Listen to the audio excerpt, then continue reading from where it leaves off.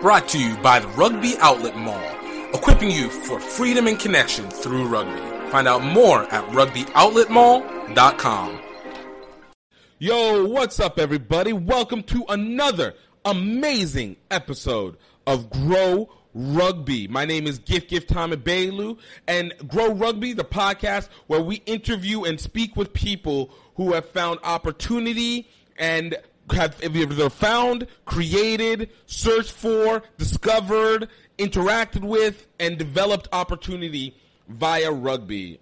Great stories that we have coming on, and today we have another amazing one coming through. We have Rashad Lipford from North Carolina A&T. He founded the North Carolina A&T rugby team. That's another HBCU. We're putting the counts down, people. We're putting the pounds down.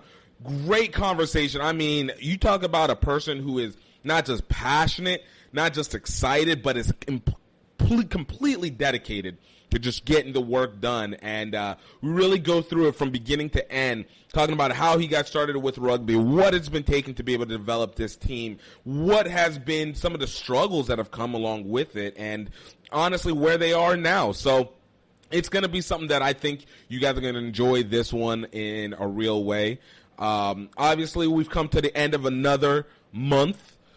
June is over, and we're heading into a new one. It's been a crazy 6 months so far, and we have now entered the second half. In the U.S., COVID is back up on the rise, so, it looks like rugby is going to be delayed a little bit longer.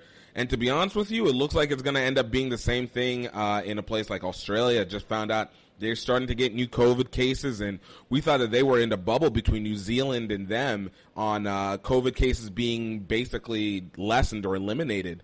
But looks like we are getting ready for that second wave for the U.S. I guess it's not really a new second wave as much as a continuation of the first.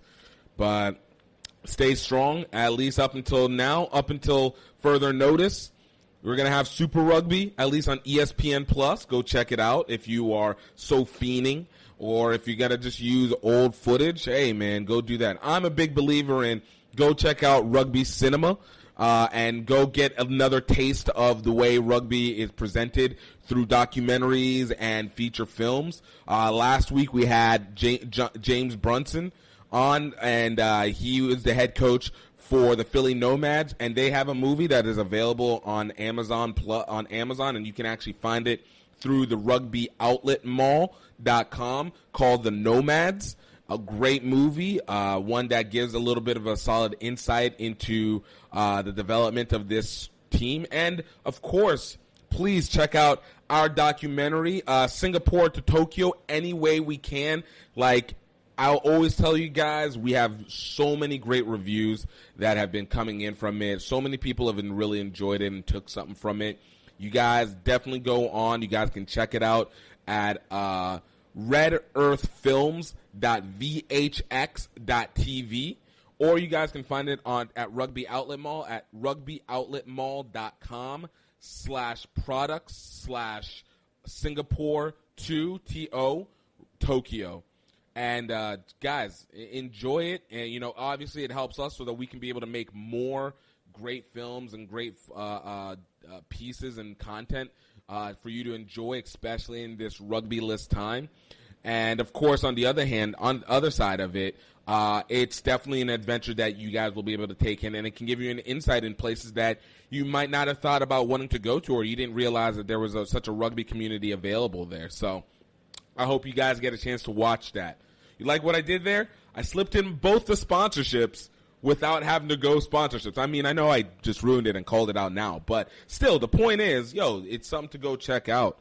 And, and obviously with going to the Rugby Outlet Mall, if you guys hook up the merch like to celebrate rugby, we want to thank everybody who's already bought merch from HBCU stuff, because that goes to helping us develop the HBCU Rugby Classic. And, of course, on the other side of it, it always helps to be able to create the network and connection, to be able to connect with other rugby people in a way that's not just on the field. So we just want to be there for you, be able to keep you informed, keep you lesson, keep you growing, keep you developing, and, of course, keep you satiated in and then after rugby while rugby's not around and after rugby has started. So, anyways, I'm not going to hold us out too much longer. I know you guys get very tired of me talking sometimes. I'm joking. Maybe. I don't know. You guys do. But, hey, you know what? You'll deal. But, no. In the meantime, I hope you guys enjoy this great conversation, one that I'd been trying to have for ages. It was perfect that we finally got it together. And put some quick context. I met Rashad actually as a result of my guy Shane Young from Memphis Inner City Rugby. And Shane had actually told me about him, I think the first time I created the HBC Rugby Classic, when I made the first HBC Rugby Classic. And he told me this kid was, like, doing it himself and was learning along the way. So, it was cool to be able to finally get a chance to talk to him and really be able to sit down and delve in. It's a kid that you're going to really want to enjoy. So, anyways, without further ado, please check out Rashad Lipford, North Carolina A&T Rugby. Grow rugby, grow rugby, grow rugby, grow rugby, grow rugby. What's up, everybody? Welcome to another episode of Grow Rugby. I got another great VIP guest here for us today, coming straight from North Carolina A&T, and I need you guys to remember this name. This brother's about to be a legend in the game right now. Rashad Lipford, founder of North Carolina A&T rugby team. Rashad, man, pleasure to meet you. Pleasure to have you on. The pleasure is all mine, man. Again, man, I love what you're doing here, man, and I'm honored to be a part of it, man. So I'm ready. Let's get it. So, look, I have to say, the first time let me tell you the story of how I ended up finding out about you. So the first time I had ended up hearing about any HBCU teams was maybe back in 2014. Okay. And all this had come up, and I'd hoped to pull some stuff off, but nothing really came up. And then I think 2018, I got a message from a young lady asking about North Carolina A&T, and she was trying to put a team together. And we were like, oh, man, that would be great. It'd be cool if there's a guys team. And she was like, yeah, there's a guy that's doing that over there. And he's like, I was like, oh, for real? Like, what's the information? And so I think at the same time, I just met up with Shane, I think for one of the first times coming down to New Orleans. And Shane told me, yeah, man, I got a guy from MICR who started a team up at North Carolina A&T. I was like, man. Bro, look, I was like, dude, this is awesome. And, it's just been this process because for what it's worth, especially in building this whole stuff up, what you guys have done, and even the little bit you guys getting to put the stuff together, the mere fact that your presence has existed has helped the credibility of developing HBCUs, rugby teams and HBCUs so much. So, I got to give a lot of credit for you because it's made a lot of this explanation easier for me. Thank you, man. I appreciate it. So kind of tell me, let's kind of start from the beginning. Shad, so how'd you get started with rugby? Man, it's crazy, man. I actually only played 1 year. I started my senior year of high school, man. I just one of those kids, man. I wanted to kind of have my fingers dipped in all kinds of sports. And my best friend Sam, he played. I knew Coach Young, man. I would talk to him. I had a godbrother who played for Coach Young, so it was just something I really wanted to try, man. Sam was just like, "Hey, man, just try, man. Just try, man." And what's crazy is I actually went to my first rugby practice ninth grade year. Grade year, I went to my first rugby practice. And my mom was like, "You crazy? You're not about to play rugby." So, I revisited again my senior year, man, and I played my first practice. I fell in love, man. It was something that definitely took root in me from my very first practice, man. I love what Coach Young is about. I love the sport of rugby, man. It's an amazing sport to play, man. It's so much fun, man. So it's just 2017 was my introduction into it, man. And like I said, I love the energy that Coach Young brought to it, man. And he was very excited to have me out there. So part of what kept me going so much was that I felt so welcome coming in. So, dude, no, and you know what? I haven't seen Shane, Coach Young in action. It's impossible not to be energized by that. He makes me feel like I gotten old because I'm like, yo, I need to get to your level of energy. Man, and he's so humble, man. He's like, oh, man, I'm still working. I'm like, coach, man, you out here keeping up with 9th, 10th, 11th grade high schoolers, you know, who are in their prime, and here you are, man, as young as you are, still being able to keep up. Oh man, look, that man is a beast among beasts, and I give him all the credit in the world when it comes to it. And to be able to see exactly like being able to see guys like yourself being able to come out of that program. So for you, kind of like that first, since you only did it the 1 year, but though you had a taste, I had a taste, right? But you did it that 1 year. What was the thing that actually ended up changing your mind overall? Because we're talking about a 3 year, 4 year period now that you were like on the fence, I'm gonna say. Oh man, it's just I saw the doors that it opened. Me and Sam are best friends. That's my best friend, man. I saw the doors that it opened up for Sam, man, and you know, I just saw the connections that he was able to make, and I saw his passion for it, man. And it was really, man, he was. Man, 75% of the reason I got into it, man, every single day I was talking to him, he's like, hey, man, come to a rugby practice. And, of course, I would go support him, man. And, I mean, Sam, if you've seen Sam play, Sam is a beast, man, one of the best rugby players I've ever seen. So he really helped change my mind, man. He told me, man, he said, you know what, man, I'm going to bring you to a practice. So, man, we went out there together, man. Like I said, and I got that second little taste, man. And I was like, you know what, man, I'm done making this just the dessert, man. Let's make this the entree, man. This is something I can do every day. So. Right? Dude, no, I love it. For the sake of the audience to know, Sam is Sam Johnson. He's currently a coach with MICR, and he's also coaches around Tennessee, right? Yes. Yeah, yes, and so I actually even met him, I think, whenever the MICR came to New Orleans to play the NOLA Gold Academy, I believe. Mm. And so this is a guy that is passionate. He went to London. He got on the London coaching trip and was able to go overseas. You see him. If you hear him talk rugby, this man is just like, he's dedicated. He's set his career path. That's his life. He eat, breathes, sleeps. He showers rugby, man. That's what he's all about. Bruh. So I love it. And it makes so much sense. But, you know, obviously the full absorption of rugby kicks in for you. Yeah. But there's a difference between being fully absorbed and then being like, yo, I'm going to go start this team. And this is after, you know, you've been in it for a year. Yeah. So kind of before we kind of go into what happened going into North Carolina A&T, like previous to that in high school, were you one of those people who had a habit of starting things? Were you like starter or like a leader in clubs or something like that? Man, I participated in I was just one of those kids, man. I love sports, man. And I think what really kind of kickstarted it for me was, man, I was the only golfer at PCA. At Powerson, I was the only golfer. I played golf for 7 years, and it was something that I really wanted to take heed and kind of root myself in high school.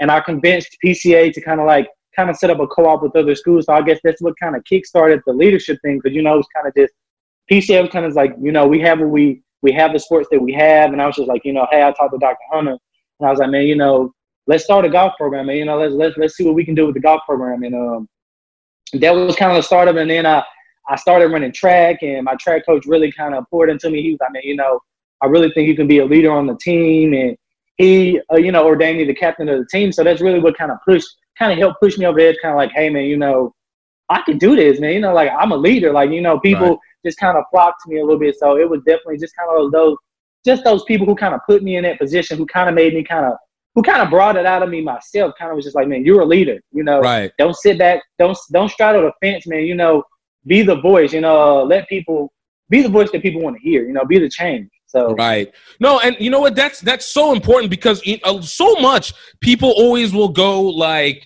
yo, I don't know if I can do it. Obviously we know the doubters, but I think it's even more important whenever you know that you have an environment that is breeding you to be able to be in that position, because it's one thing to kind of reveal it yourself, and that's tough as is. But then to be able to know that other people are doing it, and then to be willing to actually move forward with that, and to kind of make your own path and have other people join. Like, I don't think that happens enough, but it's such an important trait. That's such a blessing that you were able to have and had these great people that recognize that in you. Yeah.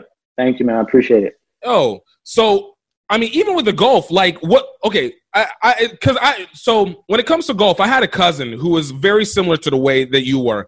Like, he went to a school where nobody played golf, and then he ended up being on the golf team, and like he just kind of ran through. But it was just especially within Black people, it was just within the high school scope. It's so uncommon. I don't want to say unusual, but it's just uncommon. That's the perfect word to use, yeah. Right. So to be able to say even at that for 7 years, so you started this in middle school. I started this, man. I started golfing at a very, very young age, man. It was just something that my mom kind of threw me into, and I don't know, man. I guess it was the peace and quiet that kind of got me, man. But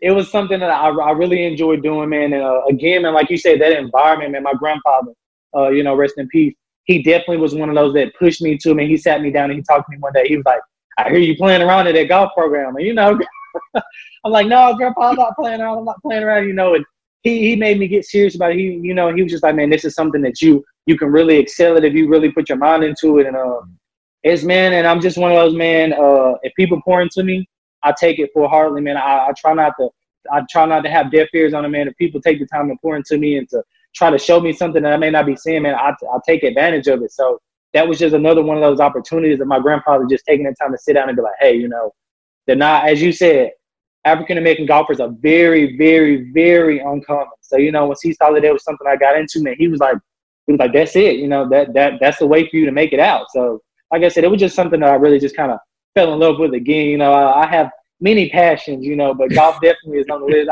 I tell people, don't make me choose because I get the line about which one I love the most. So it's like I'm a complex man, all right? I hold many, many, many, many plates at the same time. Please do not hold me to one. No, I love it. I love it, and especially so early. Like I said, whenever you are able to kind of find and discover these things whenever you are young, it sets such a pathway, and which clearly it did going into college. Now, here's the next one. Obviously, let me kind of recontextualize this. Not that HBCUs have ever been a down. I think there's always been the hype to be able to go to an HBCU. Right, correct. But I think that the education of knowing what an HBCU actually has to offer has always been a little bit fuzzy for most people. Outside of like little bit, I honestly, I think the last show, other than I think maybe Blackish to some extent, I think, is A Different World, and that's from the early 90s. Yeah, so that's outside your range, right? If you don't have people to be like, hey, have you seen A Different World? You don't know You're not going. What it's like to get to see what that HBCU culture is about. If it's not introduced you at a young age, then you don't know. You're like, historically black college university. What is that? You know what I mean? So. No, that is exactly it. And so for you, what made you decide one to go to an HBCU, and then subsequently what set you up for North Carolina A&T? So I've been looking at HBCUs probably my junior year in high school. I knew first thing first, I knew that I wanted to get out of Memphis. I love Memphis. Memphis is home. Memphis has my heart. But, just of course, got to get a change of pace. I knew that I knew that I needed to change the scenery. I needed to change the pace. So it was actually my godmom. She sent me a list of the top HBCUs, and North Carolina A&T was number 7 on the list. Mm-hmm. And I took a step on faith, man. I clicked. I went through their website, man, and I fell in love with the pictures. I fell in love with the campus, man, and I got to see pictures, man, and I was like, wow. I was like, this campus is beautiful. And actually, I'll take a step back. My older brother, Texas Southern University in Houston, Texas. My first time being on an HBCU campus, Texas Southern University in Houston. It was amazing. My brother was an athletic trainer. We got to go to football games. I got the first taste of the HBCU bands, and I loved the culture. It was the culture, because us being African Americans, we have a culture that sticks out. Facts. When you want to go somewhere where you fit in and you feel accepted. And what most people don't realize about HBCUs is that HBCUs are the cream of the crop.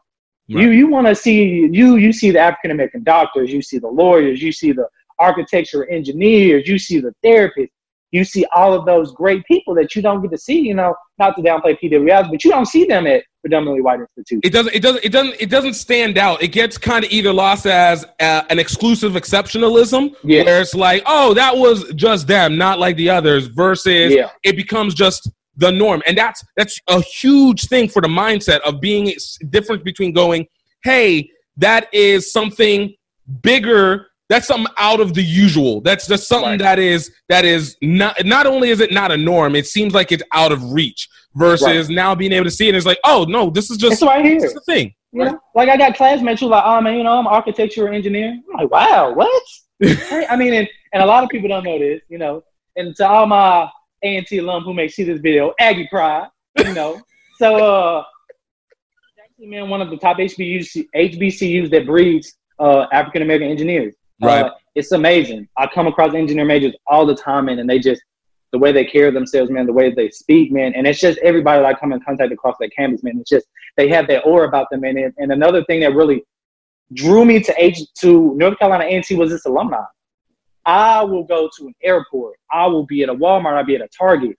If they see my A&T keychain, if they see my A&T hat, they see my A&T shirt, can I get a at Geek Pride? I'm like, oh, and it's just, man, we love our school. We love A&T. We love A&T and the love run deep. Like I said, and here I was, a senior in high school, and little did I know, a close acquaintance of mine actually graduated from North Carolina A&T. And when I told him I was going, he was like, "What? You going to A&T?" And he told me, and I was like, it kind of, that's what kind of really brought it close to home. Because I'm like, man, this is somebody that I go out to eat with on a regular basis. We go to church together. We hang out, and here it is. He's an Aggie alum, and I had no idea. Bruh. So, A&T it just felt like home from the jump. So I feel like that speaks so loudly right there. Like, it's just like how much I almost consider it almost like the rugby experience. Whenever you aren't looking for it, you never see it. It almost feels like you never see it. Now, I will say here in Baton Rouge, I get the pleasure because Southern is just up the street from us. Yeah. But everywhere else that I lived, I never felt it, right? Didn't know about it. But then whenever you start to see it and you're just like, oh, wait, yo, you're an alumni. You're an ABC. Like, oh, shoot. Like, yo, you guys, where you guys been hiding? Like, why? Well, do we need to get a group chat, a Facebook page? How can I get connected? Because, like I said, I mean, and it's, like I said, it's the HBCU network that does it. You have Southern, you have A&T, you have Howard, you have Hampton, you have Texas Southern, you have all these great HBCUs, and we have our little friendly rivalry, our little friendly beef, but it's just, man, when you get to speaking on HBCU culture, man, everybody comes together. It's just like, we're blessed to be able to, we're blessed to be able to have that experience. I definitely think so. I agree. I always give credit because I didn't go to an HBCU. I went to a PWI USF. Okay. And this goes back to kind of where it went on to credit, because I remember at the time there was a thought of either going to Southern, but I wanted to get out of Baton Rouge. But it was like I'm going to Southern or I think literally at my time, I think it was Morehouse. That was my first choice because I was like, yo, Atlanta's dope. This was before me and Atlanta had this passive-aggressive relationship that came with time. He was like, okay, Atlanta, I want to be here, but do you want me here? Okay. Right, exactly. That's exactly what it was. Like, yo, guys, like, why we beefing? Like, I didn't know we had to be beefing like this. So it was not Howard. I'm sorry. It was Morehouse, and then it was Southern. And then at the time, I think I was just like, I don't know if am I going to be able to be comfortable there. And I ended up going to University of South Florida. Little did I know that once, I think maybe a couple years in, and I'm thankful for my experience, but then you started actually interacting and getting into the HBCU. And like you said, it is a unique culture like nothing else. Yes. And then the more you look into it, the more you research it, it's like, okay, this has a feel. Like, there's not just like I'm on campus. It's not just like there's a campus culture. It's like there is a feel. Like, whenever people are walking around and they rep their HBCU, like there is a moment, like you said, that network is real. That network is real. It's almost as much mental as is the verbal and interconnected network that goes along with it. Yeah, because like I said, high school, man, Lindenwood University of Bellevue, I spoke to Coach Pat back when he was coaching at Lindenwood U, and he reached out to me, man, and he was trying to get me there. And at the time, I was in between, because and I'll be honest with you, man, my thought process was this right here, man. Go somewhere, be a part of somebody else's program, or go somewhere and start your own program. So, for me, it was kind of just that split minute, because Lindenwood University has an amazing rugby program over there. Amazing facilities, amazing rugby. Yeah. I mean, it's an amazing experience over there. But then again, it's just like, A&T, do they even know what rugby is over there? You know what I mean? Right. So it was like, so it's just, and I was in between, and I think what really sold me was we have something called new student orientation, and I kid you not, I got out the car, walking into the gym, and a sense of feeling as if I was at home. And now, this was my first time being in Greensboro, North Carolina. This was my first time in North Carolina, and I stepped on that campus, like you said, it's the feel. It's that I was like, man, this is. It was like a little voice that was like, man, this is where you're gonna spend your next 3 years. This is where you're gonna spend your next 3 years. And here I am, man, 3 years in, man, and I promise you, man, I wouldn't trade the experience for the world. Dude, I love it. I love it. And I was going to say, that field, you know, I've always tried to, because I've had that going back to Nigeria. And I think the best way to describe it is not having to think about. Like, that's what I always go. Is like, I don't have to think about this. Like, I don't have to think about my proximity in terms of, like, yo, am I going to scare somebody off? It's just like, exactly. Yo, we just know. It's not just it's very innate and very innate, but it also, I don't know. Maybe I might be babbling a little bit, but I know exactly what you're talking about. Yeah, it's just, man, the comfortability, man. You can see somebody speak to them and know that they're going to speak back, man. That's what it is, you know. My freshman year, man, I had friends who was like, man, you talk to everybody. Yes. That's the culture, man. You see somebody, hey, what's up, man? You know his name? I have no idea who that dude is, man. But guess what? I hope he have a great day.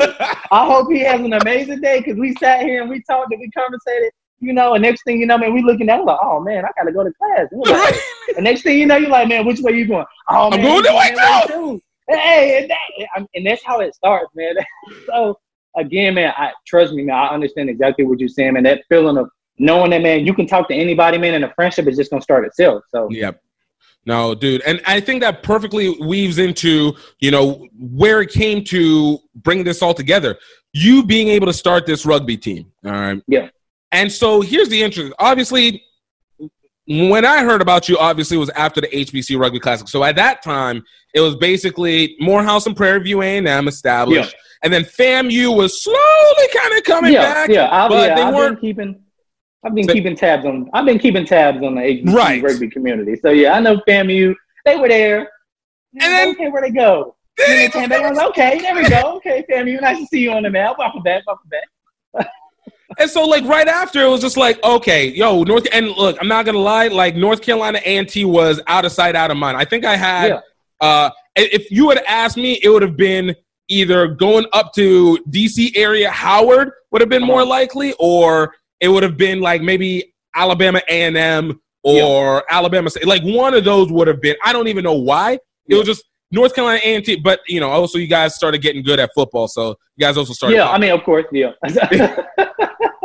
So it was just like whenever it was revealed that you guys had started a program, it was just like, oh, dude, wait, this people really out here doing this. So for you get on campus, you feel this comfortability, but, you know, you're a freshman at this point, right? Yeah. So you get on campus, you're feeling this, you're a freshman, you're new. What made you go, look, let me go ahead and start this rugby team? And it was from the jump, man. I like to ask people this question, man. I ask them, what's your why? So when I tell them, man, if anybody is to ask me why I chose A&T, man, and I'll tell anybody, man, it's because I want to be the bridge that introduces African Americans into rugby. Like you said, man, people think about HBCs, and I'm like, rugby? No, A&T is a huge, huge football school, man. Amazing football program over there. But we also have the potential to be an amazing rugby program. So, you know, it's kind of just they go hand in hand. So, man, freshman year, man, I got on there, man, and I mean, this was something I was preaching as soon as I got to A&T, man. My roommate, rugby. Every time we sit down, we eat dinner, man, rugby. I would meet his friends, man, rugby, you know. And it's funny because they tell stories now, man. They be like, man, the first time I met you, man, the first thing you said was that you were going to start a rugby program here at A&T. So I've been preaching this since before I got there, man. So it's just freshman, and I, of course, I started small, man. It was my suite mates first, man. I started with them first and just kind of started to branch out. And, you know, I was like, you know, hey, man, you know, I play rugby, and, of course, they didn't know, so I introduced them into the sport. And, you know, I got a couple of guys out there. And really what it was, man, when they wouldn't come, man, we had a field in front of the calf. I would go kick that rugby ball around, man. I kid you not, probably about 3 or 4 hours, man. I would have people come out there oh man, what are you doing, man? I put the rugby ball in their hand and man, and get them to, throw a few passes at man, just get them a feel for it. So it was kind of just like I said, man, it was really a step on faith, man. It was something that I didn't know any. I was like, man, I could go out here. Nobody could want to get involved. People could see me out there kicking a rugby ball around and go, oh man, he just exercising. But I had people that would come out there, hey man, what are you doing? Oh man, is that a rugby ball? They had never seen it before. So, yeah. So like I said, man, it was just something that I definitely something that I had in my heart. I knew that that's the reason I chose A&T. So when I got there, man, I was very, very adamant about trying to get as many people as I can together, man. And even as far as going just to let people know, like, there's somebody who plays rugby on campus, because you have no idea how many people on campus play rugby, but don't know that it's going on and just, don't want to play because it's just like, because they're not used to seeing people that look like them play. Right. So, it becomes an unusual situation where it's like, it's more likely that they don't than do. So there's not really much of a point for me to say anything about it. And then again, it's this concept. Once you see one, all of a sudden everybody's just starts popping up. And you're just like, yo, where are all you rugby knowledge? Like, y'all been here the whole time? Like, Right. where we at in 2017 when I got here? Oh, now y'all been playing rugby. Y'all play rugby in high school. Well, come on, let's go. Let's go. So, what was that like? Obviously, like, starting these teams, I respect it every time because it is a dedicated position, because it's, especially whenever it's alone, you starting it on your own, because you have to be the tent pole. That means if you're setting up practice, you gotta be at practice. If you miss, like, it's literally the foundation that breaks the whole house waiting to fall, So go ahead, man. I'm listening. Oh, no, I was just going to ask you. So what, like, that process, like, what was the process getting into that point of actually getting the first guys together? Oh, man, I was a big social media activist, man. I was very big on Twitter, man. Like, hey, like, any guys that are interested in rugby or even just want to know what rugby is about, man. A&T is one of those schools, man. We love our hashtag, man. The NCAT hashtag is always popping. Everybody's on. So I use that as an opportunity. And I actually had the intramural sports director reach out to me, man. And he was just like, hey, I hear that what it was I was using A&T. I was using flyers, but I was using A&T's logo. So he reached out to me. He was like, hey, man, I hear that you're using A&T's logo for a rugby program. And we don't have a rugby program on campus. And that's when we kind of got connected. And I was like, hey, man, we don't have a rugby program, but I'm about to start one, And it wasn't a, oh, hey, let's start a program. It was no, man, I'm about to start a rugby program on campus. Intention was set. Yes, it was like, this is what I'm about to do, man. I'm a firm believer of speaking things into existence. And when I met him, I spoke it. I said, man, look, we're going to start an HBCU. We're going to have an HBCU rugby team. A&T is going to be on that list. We're going to start a rugby program. So we got together, man, and intramural sports meeting. It was probably about 150 students. Mm-hmm. And I knew when I got there that everybody was going to go sign up for flag football, because I've been doing some research. That's the premier one. Everybody, come on now. That's number one always. I've been, I have my ear to the streets, man. And everybody's like, oh, man, intramural flag football, intramural basketball. I'm like, man, flag football. I'm like, okay, all right. So talk to the intramural sports director. I talked to him. I'm like, hey, man, what can I do about getting a table set up out here at the intramural sports meeting? He's like, man, you know what? I got you. We're going to get you a table set up. So we get the table set up, man. I got the rugby ball sitting on the table. He introduces, hey, we have Rashad over here with the rugby program. And, we had a couple of people come down. But here's what it is, man. I got up from that table. I got up because I noticed that nobody was coming. I said, man, I'm not going to sit here. I'm not going to sit here twiddling my thumbs, man. And I went out, flag football table. And here's what it did. They put me right next to flag football.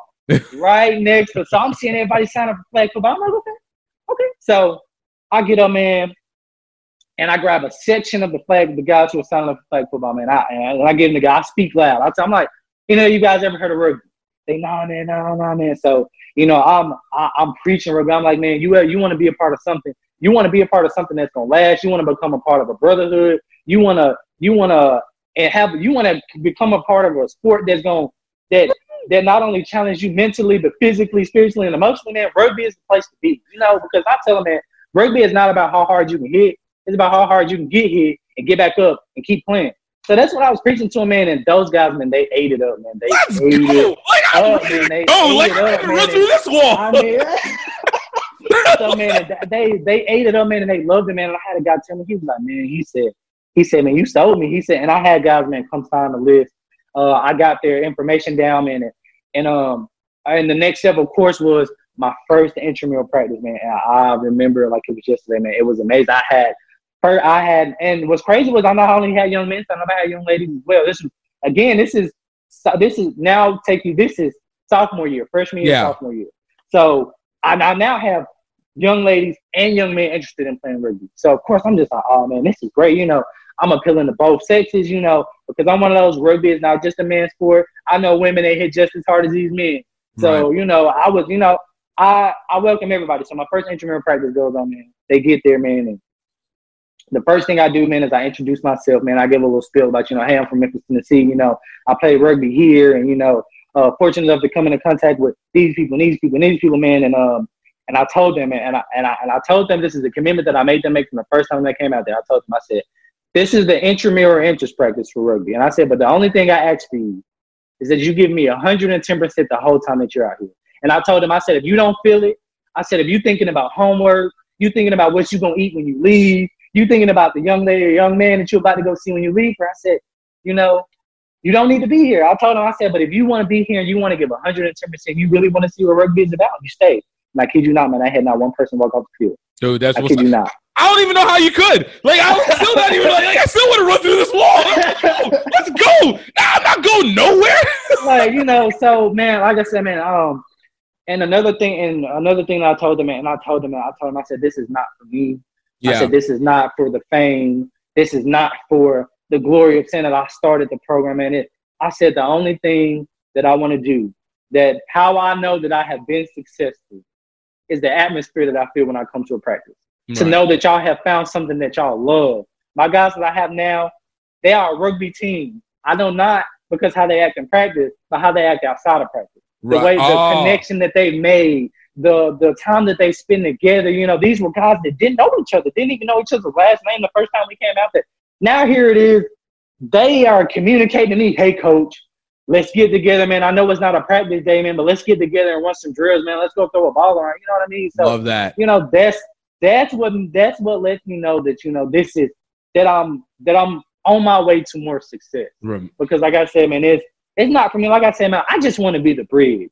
That's it, man. I just want to be the pathway to be like, you know, Rashad told me about rugby. He introduced me into it, man. He made me fall in love, and now this is something that I want my kids to do. You know what I mean? So, no, dude, and that's so important. Like, look, that besides the mindset, besides the energy that goes with it, like, it's kind of the mixture, because you do need to have somebody who's going to break the gates. You know, it's not even like it's not maybe they're being blocked. It's just a mental block. Like, again, knowledge is power. And if nobody knows about it, it's impossible for them to know. But that's always been the thing that's interested me about rugby is unlike so many other sports. And the one thing I always hate is when people are like, oh, rugby better than football better than rugby. I'm like, no. That's not what this is about. The thing that makes it so different is somehow about the interconnected energy between the people. Like, and I think it has to do with how you treat your opponents as much as you treat your own brethren. It's like everybody is still in the same family, but you know, we might be going against, I'm not going to let you beat me, but I still love you in the end, and I'm going to go chill with you afterwards in whatever way, shape, or form. But it somehow works to the sensibility, and I think the same thing goes whenever you start playing it, especially whenever you get all these new people. It's that same sensibility. It's not like, you know, we're not that you can't compete for your position. Obviously, of course, position, but it's still, I'm gonna still help you get up. Like, I'm gonna still help you move forward with it. Exactly, man. Like you know what I mean. Like, I tell them, man, I'm like, you know, I tell them, man, from the jump, man, when we first started, I said, these are your brothers, man. I said, these are not just your teammates, man. These are your brothers, man. Y'all, because another thing that rugby teaches, man, that I really love is accountability, man. You're not only accountable for yourself on the field, man, you're accountable for your brothers, man. It's your job to go work over them when they go down, man. You're accountable for them, man. So, and that's something that I taught them from the jump, man, was just like, you know, when y'all step out on that pitch, man, y'all have to take care of each other, man. Like I told them, man, something that Coach Young taught me, man, a long, long time ago about opponents, man. That respect that you have, never turn your back on your opponent. Yeah. If you, man, if they score, you don't turn around and walk back, man, because they kick that ball off in your back turn. They're gonna get it back again. Start again. So you turn around and you backpedal and you always face your opponents, man. And it's a life lesson. Every obstacle that you want to face it head on, man. So why not do the same for your opponents? So no, that's so true. That's so true. I love that. I truly love that. So when you started playing, when you put the team together, you got these guys together. What was the first game like for you? So, unfortunately, we haven't been able to play a full match. Okay. As far as reps and everything, but you got scrimmage. We've gotten some. I'll call that a match. Yo, what? I'll call it whatever it is. Yo, you guys played on the field against either yourselves or against other people, right? Uh-huh. All right, perfect. So, and I just want to give a shout out to men's triad rugby program in Greensboro as well, man, because they've been really adamant as far as that, man, helping us out, man. They've really given us a helping hand, man. They've allowed us to come in and sit in practices, man, and come in, and they've allowed them to immerse in their practices. And this is a men's rugby club in Greensboro. So, just kind of get their first practice out there, man. It was amazing, man, just to see the intensity level pick up, man, because like I said, man, I have a small group of guys, maybe about 7 to 9 guys, man. So it's not a lot of us, man. So it's a small group, man, but they're dedicated. And I tell them, man, I would rather have 10 guys that are dedicated to what they do than have 20 and not have half of them be dedicated. So, man, I took them out there to triad, man, and man, they were sponges, man. They soaked it all up, man. They soaked up the intensity. They soaked up the pace of play, man. Like I said, man, and this is just a regular practice that they sat in, man, and they just soaked it up, man. And the men on men's triad rugby program, man, of course they met me first. Coach Morris in Greensboro, man, he invited me out first, and he was like, he let them know, like, hey, Rashad is trying to get a program started at A&T, and the first thing they said was, man, as soon as you get enough guys, bring them out here to our practice. So, of course, I held it up, and when I brought them out there, man, they just, man, like I said, man, they were sponges, man. They fell in love with the sport even more because now they were around people who pushed them harder than they pushed themselves in practice. Right. It was a more so of oh man, this man is 35, 40, man, and outrunning me. What I mean? So it was that, I want to keep up. So, man, like I said, they were sponges, man. Like I said, and I commend it for it, man, for them going out there and not being intimidated. Right. Man, they walked out there, man, like they own the field, That's legit. And I told them, this is their practice. Like I said, man, the drills that they ran through as if they had been playing rugby for years, man. So it was amazing. It was an amazing experience. Dude, that's awesome. And it's so important because, it sets the culture. It sets the culture for what happens next. Whenever you graduate, it's going to be these next guys that are going to be kicking in and how they recruit and how they bring these people in. Right.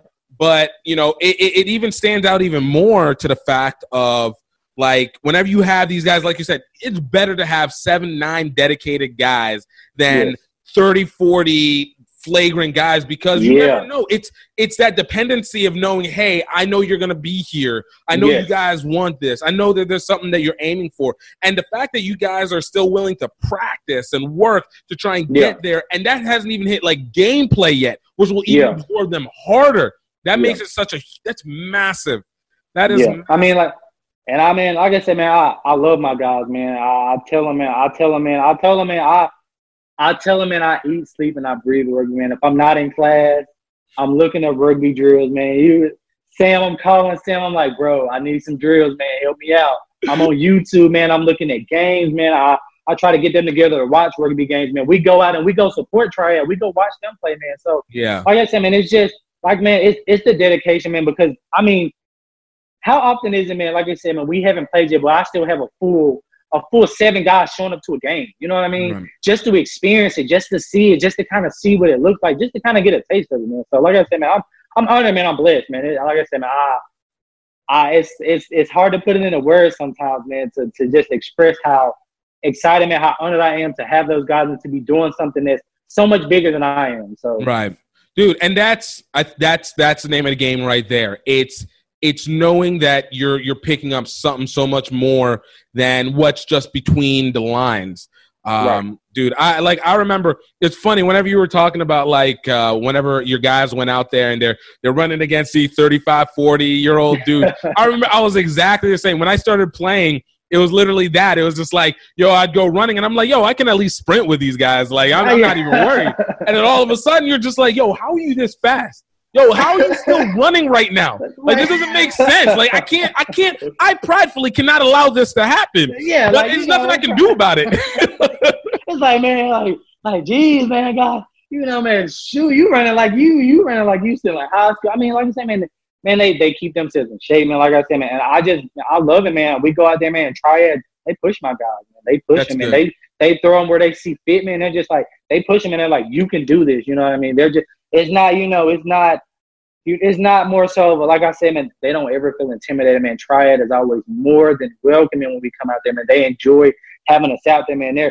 Come out here come out here all week, man. Come out here every week. We're going to see y'all next week. We're going to, so like I said, man, it's that rugby culture, man. It's something about that culture, man. If you can find somebody who's deeply rooted in rugby, man, and you can get them talking, man, y'all will talk for hours, days, weeks, months, years.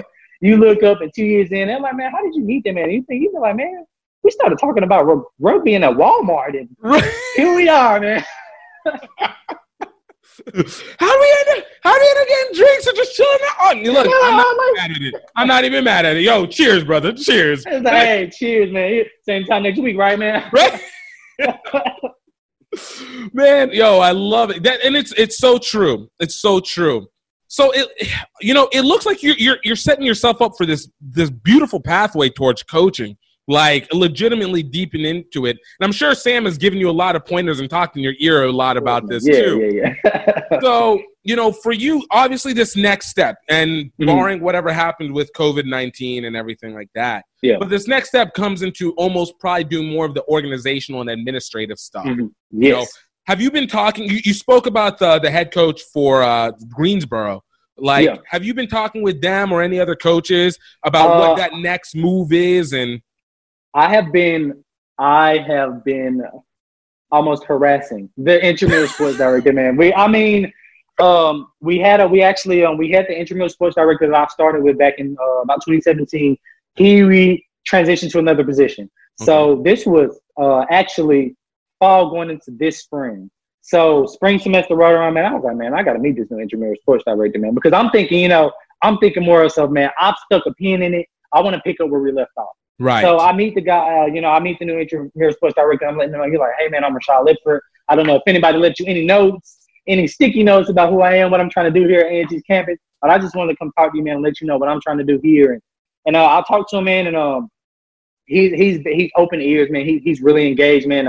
He sat there, man. We sat there, talked for maybe about an hour, man, and he took notes. He got contact information down, man. So actually, man, our next step before COVID kicked in was actually getting ready to sit down and actually have a meeting with the intramural sports department as far as the intramural sports director, the chair, the guy who cuts the check for intramural sports, man. And I put it to him like this, man. I told him I wanted to kind of set up like a pitch meeting. Like I wanted to really sit down and pitch rugby to them about how I believe rugby at HBCU will not only please the alumni, but it'll also please the donors that you guys have in, because you guys are now showing their diversity. It would also help with the student enrollment, because you now have something on a sports level that students can look at and be like, wow, A&T offers rugby. I play rugby. Let's go to A&T, you know what I mean? So it was kind of setting up a pitch meeting for them. But unfortunately, man, due to the COVID, man, A&T moved very swiftly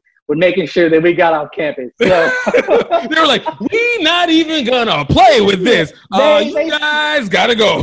They sent the email, man. As soon as we got an email about apparently somebody traveling back to Greensboro that had caught the COVID, man, and A&T they were on a frenzy, man. Students were going crazy, and A&T sent the email. I was like, hey, we're monitoring, we're doing what we can.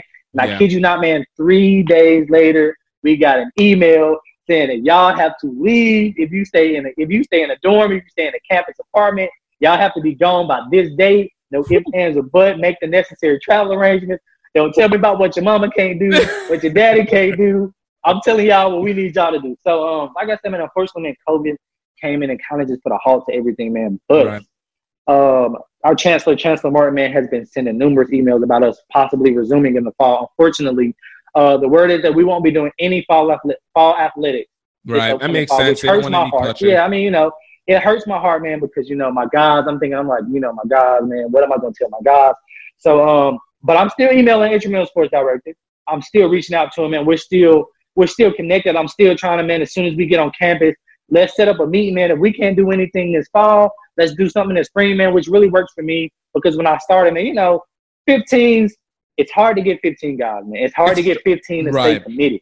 So I strive for 7s when I'm always 7 seasons. And I know the guys are going to enjoy 7s a lot more. I love 15s, but I know they're runners. They love to run. I'm like, they like the open space. So I strive for 7s. So again, man, like I said, man, I'm reaching out to them again now, man. Like, hey, let's do a Zoom meeting, man. You know what I'm saying? Let's not prolong anything, man. We don't have to have this meeting on campus, man.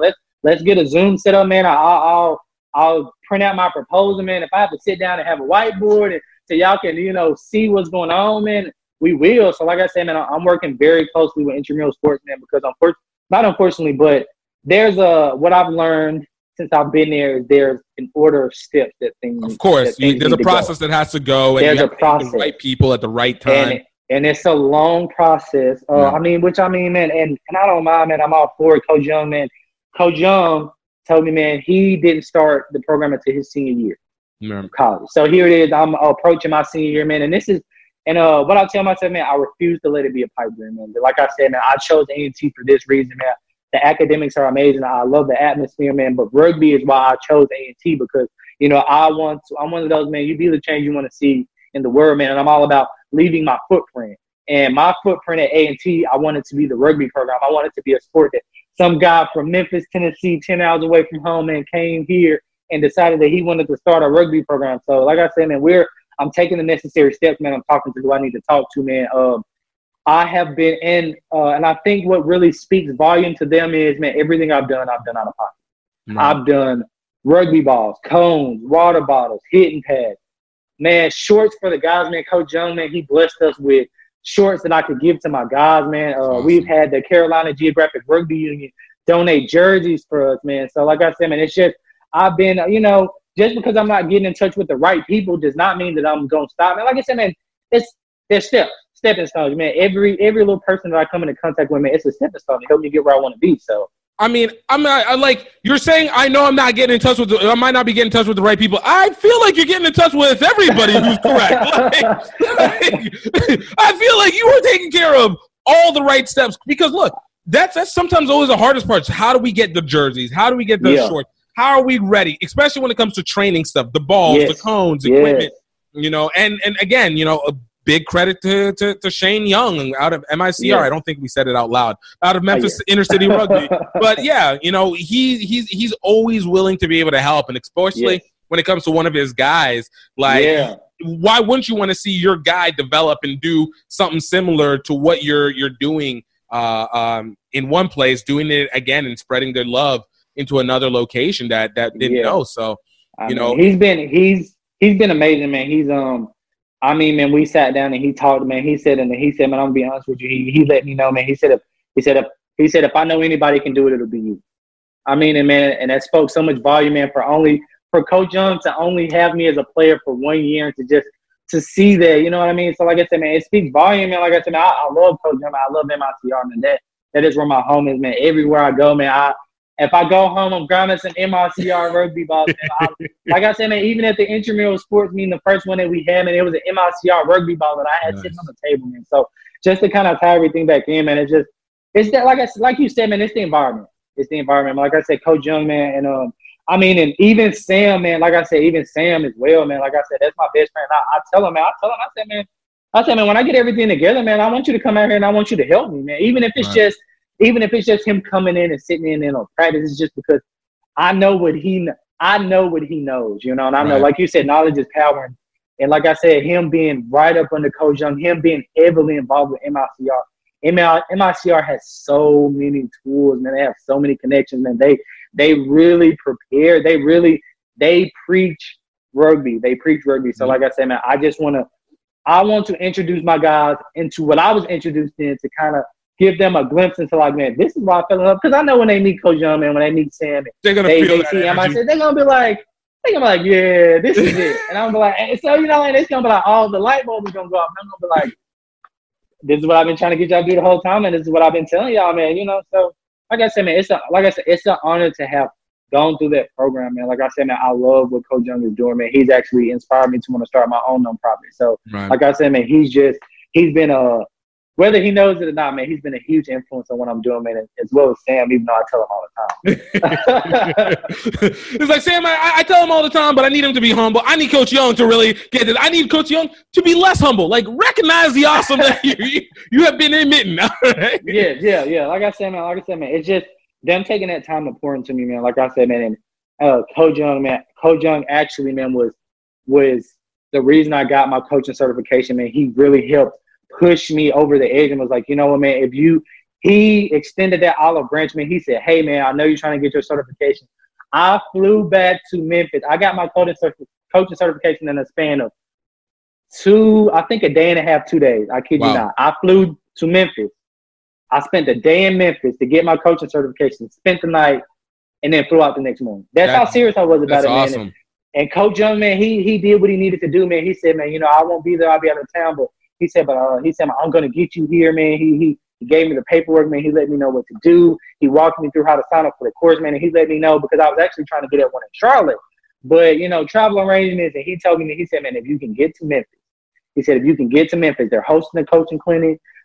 He said, you know exactly. He said, I can get you the location. And I know exactly where the location was, man. And I did it, man. Like I said, man. And that was the turbo, man. That was the fire underneath my tail that I needed to really just like, you know what, I'm serious. You know what I mean? Like, made it all real.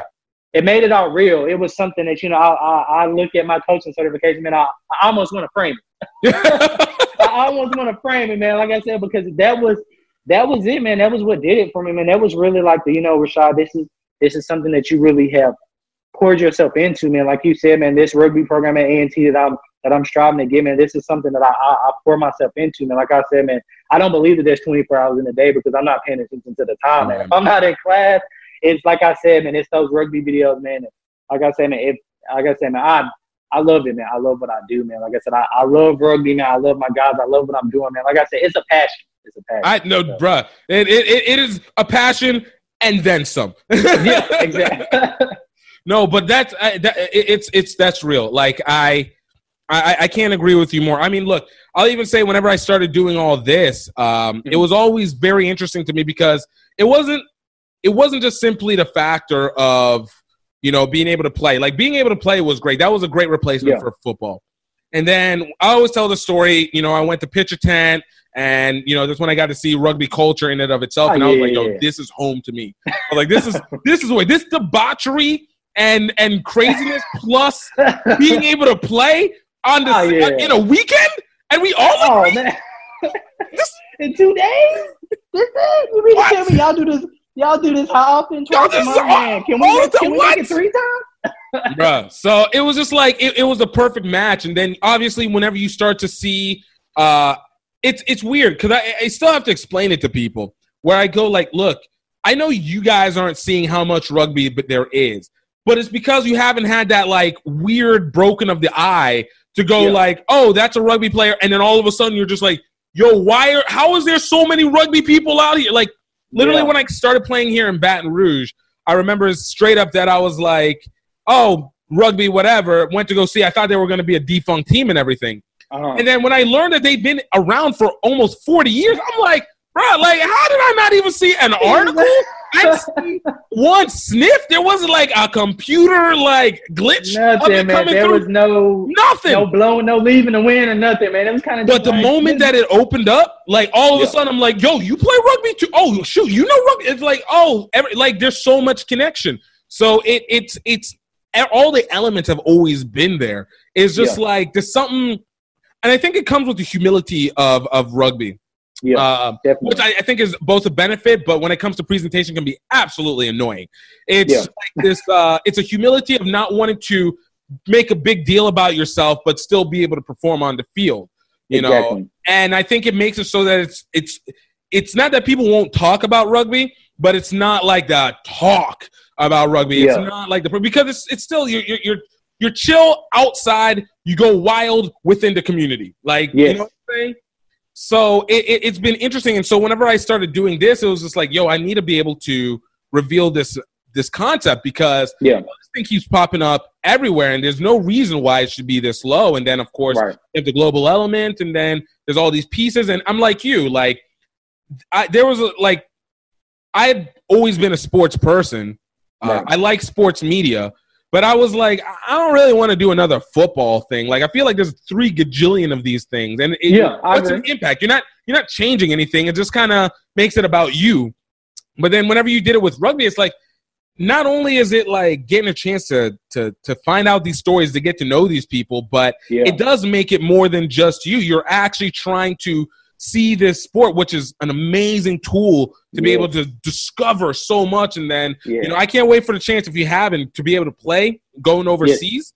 And that just changes the game altogether because, one, the similarity in culture, and then 2, how you see it just kind of spread, you're just like, okay, now I know what I'm bringing back at the same time. Exactly. Like I said, man, it's just, man, again, man, when Sam had that opportunity to go to London, man, we were talking all the time, man, he poured himself into it, man. And like I said, man, like you said, it's just getting people to get that inside look of what rugby really is. Exactly. As far as outside of the playing aspect, like the community itself, getting people to realize, like, this is rugby is through thick or thin. Like, y'all can hate each other on the field, but again, be best friends when y'all get out, man. So it's just getting people to understand the bond that rugby makes. It's amazing, man. It's breathtaking, honestly, man. It is.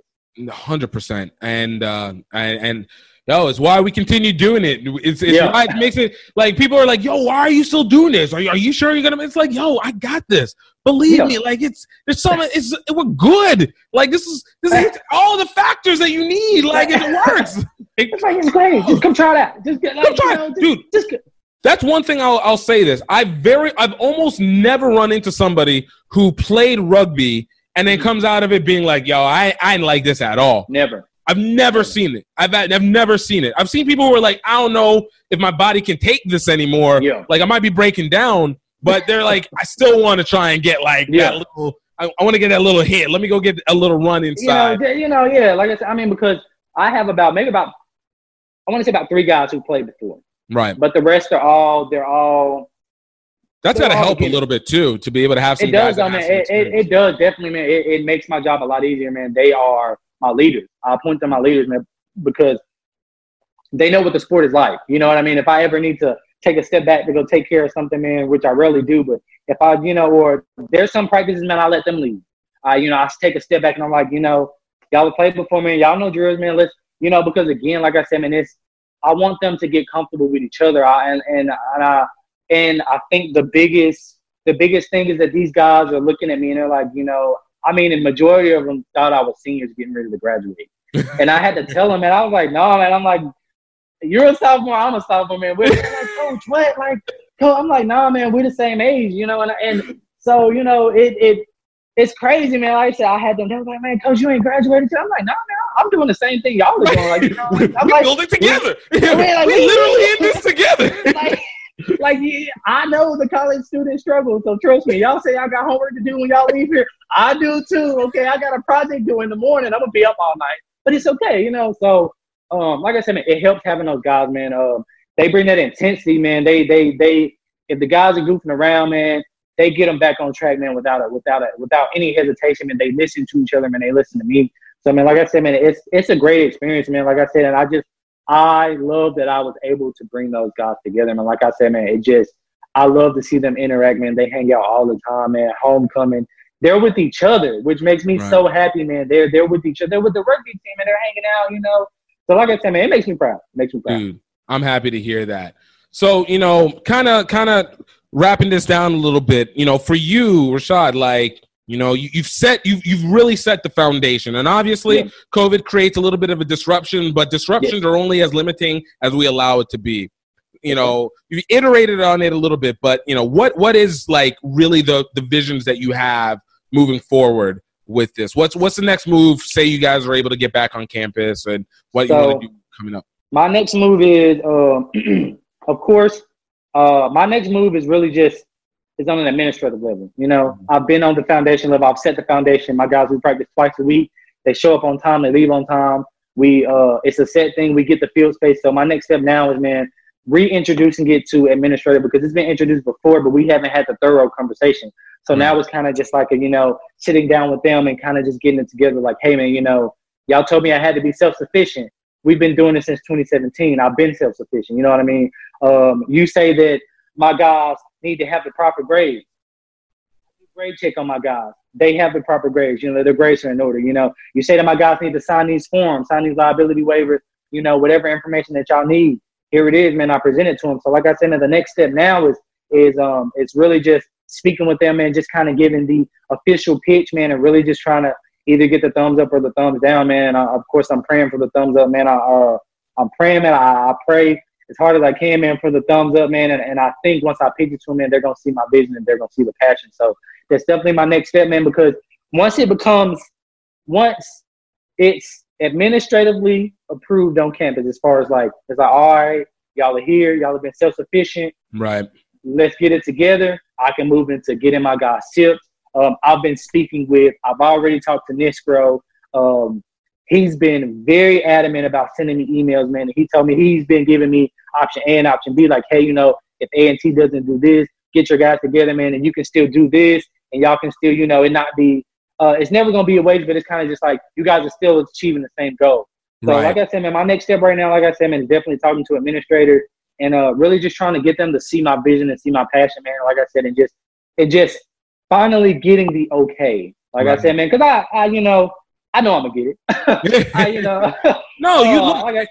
It really is. It really is in the presentation. Like, and you have the presentation. Like, you got that energy, and they know all of even the fact that what you are, the little bits, the details makes a difference, because from there, the issue that people usually have is it's either they don't really know the details that well, and they have sort of the energy, but it's kind of BSing energy, or they know the details, but they bring no passion to it. So nobody's convinced. It's kind of just like, oh, okay, well, I mean, it doesn't seem like that big a deal. So it's like, hey, rugby, and I'm just I'm like, hey, rugby, what about it? Let's do it. So like I said, man, it's a process, man. But I say T2P, man, you have to trust the process, man. I've been, like I said, man, this is something I've been doing since 2017. I've been trusting the process, man. Like I said, man, I'm ready to see it manifest full-fold. Like I said, man, I see little bits of manifestation here, man. But like I said, man, it's I feel it coming, man. I feel really good, man. I have a really good energy about it, man. I feel like that it's really gonna happen, man. So I'm excited. I'm excited to see what the next step is, man. Like I said, COVID is not gonna stop me, man. It's not gonna stop me, man. Like I said, man, I'm excited. Like I said, I'm reaching out to intramural sports directors, man. We emailing back and forth trying to. Like I said, the next step now is to, hey, man, everybody using Zoom, and let's set the Zoom meeting, man. Let's, because I'm all about planning ahead. You guys don't want to do anything for the fall. Let's make steps for the spring. So. No, and that's legit, So, Rashad, tell them, where can they find you? Where can they be able to find you, talk to you a little bit more about this, or help them understand what NCAT rugby is all about? You guys can. We unfortunately do not have a Facebook page yet. It's in the works, but you guys can contact me directly on Facebook. It'll be just first and last name Rashad Lipford. Feel free to send me text messages, man, Facebook messages, emails. You guys can post, do whatever you guys need to do, man. Let me know that you're interested. I'm looking for support, man. Any support that I can get, I'll take it. So actually, man, we can work something out to where I can leave a link below that'll direct them straight to my straight to my Facebook page, man. Like I said, man, any alum that are reaching out, man, y'all know how it is. That get pride, it runs deep. Like I said, man, this is a blessing, man. I'm definitely looking forward to the exposure this is gonna have for A&T's rugby program. So, dude, I love it. I can't wait to see you grow. Mainly because I need you to come out to the HBCU Rugby Classic. Oh, yeah, I want you out here at the HBCU Rugby. Like, yo, let's get this together. I want to get this going. Prairie View, and Morehouse need to know that power. All right. Yes, they need to know. Like I said, man, Of course, man. Like I said, man, I keep up with the HBC Rugby Classic, man. I watch as many videos as I can, man. Dude, I appreciate it. I was honored to see that MICR was able to come down, man. Like I said, man, that really hits home for me. I love MICR. I love what they do, man. So, of course, like I said, man, and Coach Young mentioned you to me freshman year, man. He was like, get in touch with Gift. I was like, man, of course. I was like, Coach, I'm on it, Coach. You only got to tell me one time, man. So, like I said, man, it is truly an honor to be here speaking with you, man. You just don't understand, man. Like I said, man, I really appreciate it, man. I love what you're doing, man. And you have my support tenfold, man. Anything you need me to do, can I get some shirts to rock, some hats, some lanyards and stuff, man? We can work something out, man. But I'm supporting, man. You have my support, full fold. I appreciate you, and I got you, man. No worries at all, bro. I got you, dude. No, that really means a lot, and obviously I said it, but truly the feeling is incredibly mutual. So, dude, I really do appreciate you coming through. I'm not gonna lie, this has been one that I was been looking forward to for the better part of a year and a half. I'm glad we can finally get together, man. I am, man. I'm honored that we can get together and make this happen. Like I said, this is gonna be great. Oh, absolutely, man. Thank you so much. All right, thank you, man. You have a great one. Yo, I mean, how can you not get excited, man? Like, I'm so ready and happy to be able to see what these guys are going to be able to do once COVID comes back. Obviously, we're starting to see a lot of schools start to cancel their fall sports and stuff like that. So the time for whenever we're going to see these programs be able to come back with, at least from the collegiate level, is hard to tell. It's hard to tell, but I know they're going to come back with strength. They're going to come back with gusto. But I really thank you, Rashad, for coming through, for being on the podcast, man. It was a meaningful one, and thank you, everybody, for taking the time to just listen and just take it all in and just add to the guests. And look, it doesn't stop there. Please go check out some of our other podcasts. Last week, I told you at the beginning, we spoke with James Brunson of the North Philly Nomads. Prior to that, we had Matthew Provost with Prairie View A&M Rugby, another HBCU. Nicholas Walcott of the Chicago Griffins, a great story of going from a D1 athlete all the way to a professional rugby player to where he is now. Spoke with USA Rugby Sevens women's star Cheta Emba, fullback for the women, not just sevens and 15s. Talked with Ram Edding of the Grey Wolves, the first predominantly black rugby team here in the U.S. Charity Williams of Canada Sevens Olympic gold medalist. Saifuddin Safir, Blaine Scully, Angela Elena, Chise Bailu, Phil Thiel, Raheem Vital, and Mike Toussaint. Yo, we've gotten so many great guests. Nia Tapper, Dave Rhymes, Kyle and Tiana Granby.